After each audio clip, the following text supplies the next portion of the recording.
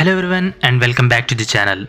Today we are diving into the exciting new world of Fedora Linux 42 Beta. A preview release that brings a host of improvements and fresh features to one of the most popular Linux distributions out there. Overview of Fedora Linux 42 Beta. Fedora Linux 42 Beta is now available in several editions, including Workstation, KDE Plasma Desktop, Server, IoT, Cloud, and the Fedora Core OS Next Stream. This beta release is nearly feature complete and gives you a clear look at what to expect when the final version drops. It's an excellent opportunity for both enthusiasts and developers to test out new features and help shape the future of Fedora. Let's talk about the key features and highlights. Number 1. Fedora KDE Plasma Desktop Edition. One of the most notable updates in the promotion of Fedora KDE Plasma Desktop to full edition status. This means you can expect a higher level of polish and stability. Additionally, there is now support for power systems, which is PPC64LE, along with the full KDE stack, including KDE PIM, ensuring a robust experience even on open power platforms like the Talos workstation. Number 2. Introducing Fedora Cosmic Spin. Fedora 42 Beta introduces Fedora Cosmic Spin, developed by System76. The Spin features a Rust-based desktop environment that uniquely blends traditional desktop elements with tiling management.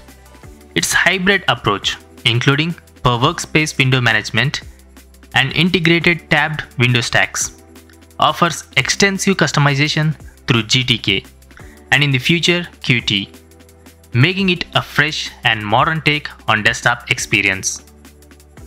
Number 3. Revamped installation experience with Anaconda. The Anaconda installer has received a major overhaul with a brand new web-based UI that now serves as the default for Fedora workstation. Users can enjoy a smoother installation process with features such as interactive progress indicator, built-in help, and a configuration review step. Enhanced guided partitioning and a convenient reinstall Fedora option simplify tasks like dual boot setups and system recovery. Number 4. Updated developer tools and package management. Beyond the desktop experience, Fedora Linux 42 Beta includes updates to key components. Python setup tools. The latest upstream version enhances Python packaging workflow. DNF5 improvements. New logic in DNF5 automatically cleans up expired repository keys, making software management more seamless. Ruby 3.4. The updated Ruby environment provides developers with improved features and stability, cementing Fedora as a robust development platform. Number 5. Additional enhancements for Fedora Workstation. Other improvements include a smooth transition to SDL3 and a shift to Wayland-by-default for SDL applications. There is also an innovative GNOME well-being feature that aims to provide a more user-centric experience. So why test the beta? As with any beta release, Fedora Linux 42 is almost ready for prime time but may still have a few bugs or missing features. By testing the beta, you not only get an early look at all these exciting updates, but also help the Fedora community fine-tune the final release. Reporting any issues you encounter will contribute directly to enhancing the experience for millions of Fedora users worldwide. Finally, the conclusion.